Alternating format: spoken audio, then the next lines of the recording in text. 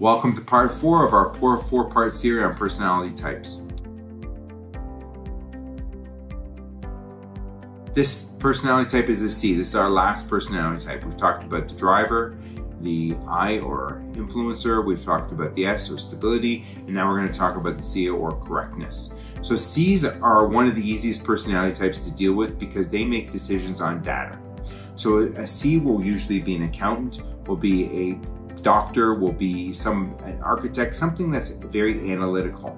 Their biggest fear is making a mistake or not being perfect. When you're dealing with a C, the more data you give them, the better it's going to be. So when you do your CMA, when you're going to do a listing presentation on their house, you want to have all the streets data, the percentage of price increases in the last 3 months, 6 months, year. You want to be able to give them tax, tax rates. This is what this house goes for in this neighborhood for taxes. This is why this neighborhood gets this taxes. They'll ask you, why is Toronto's taxes so much lower than Mississauga? So make sure you have all those tools in your box so that you give them the answers they want. The other thing, if they're buying a house, make sure you know every sold in the area, every increase, when the house last sold, the increase since it's sold. So if it sold for $600,000 10 years ago, it's now worth $1.2 million. It's doubled in price. They'll want to know all that stuff. Remember, data, data, data. Once they have the data, they'll make decisions.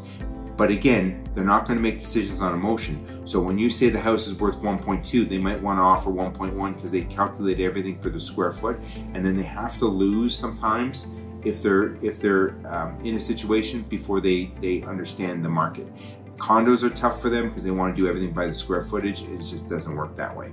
Anyway, I hope you found this helpful, this 4-part series helpful. If you like this video, please give us a thumbs up, subscribe below, and again, any comments, leave them below and we'll get that information back to you. I'd also recommend, now that you've watched all 4 DISC personality types, that you do the DISC assessment that is available online. If you Google it, Tony Robbins has one, because you should know how you're wired, because you'll know how you think and how you need to think for other people. Again, have a great day. We'll talk soon.